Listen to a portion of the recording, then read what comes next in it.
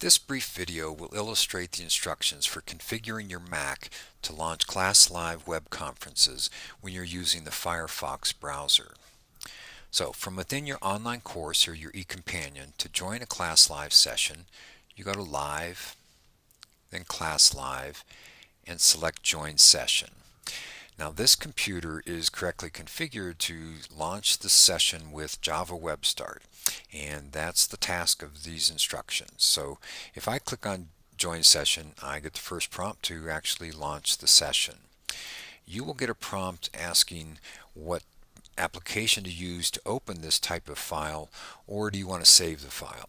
So for this, go ahead and save the file, and then in Finder, go to where you've downloaded that file, select the file, right click with the mouse or control click on the touchpad, and then select Open with Other.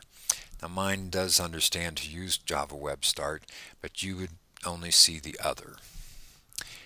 And this opens the Choose Application window, and this is where you will track down Java Web Start and tell your Mac to always open this type of application with Java Web Start.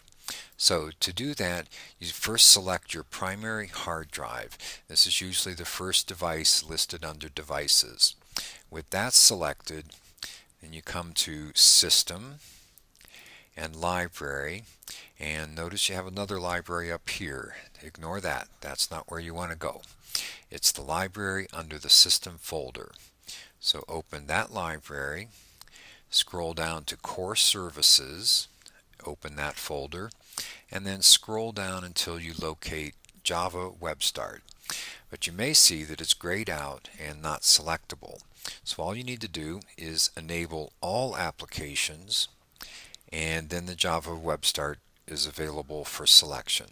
So click on that line to select Java Web Start, and then check Always Open with Java Web Start, so you don't have to go through this every time, and then click Open.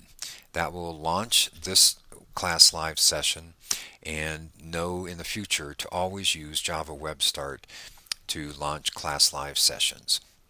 So again, quickly, the path to this is select your primary hard drive, System, Library, Core Services, scroll down until you select Java Web Start.